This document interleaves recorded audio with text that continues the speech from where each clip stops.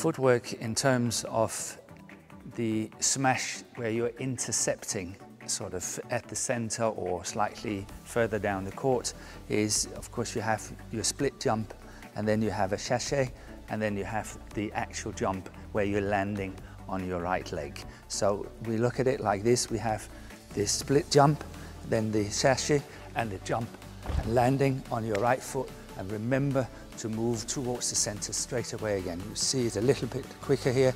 We have the split jump, sachet, and hit and get back in. Split jump and back in.